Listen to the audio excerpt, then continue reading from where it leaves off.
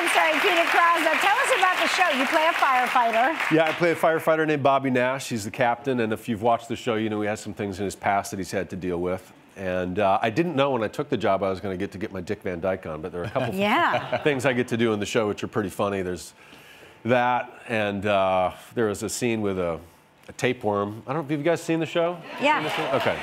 So I didn't know that we had a tapeworm puppeteer on set to deal with that. And in that episode, they wanted Bobby to both be nauseated but also feeling faint at the sight of the tapeworm. So I said, I'm not going to feel faint at the sight of a tapeworm. I'm a fire captain. And, have you ever seen a real tapeworm? I gave him nausea. No, this was not a real tape. Have you?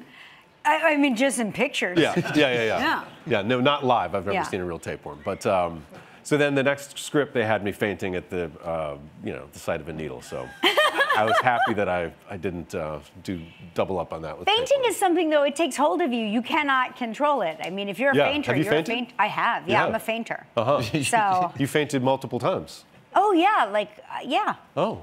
Yeah, I'm a fainter. We're lucky she's still with us on this Monday. I can go at any time. She can go any point. Have you fainted? I have not fainted, but I've fallen off the bed trying to give blood as well. I'm afraid of the needles. Okay, all right. You've got to check out this show. It's so great. 911 Wednesdays, 9 p.m. It's on Fox.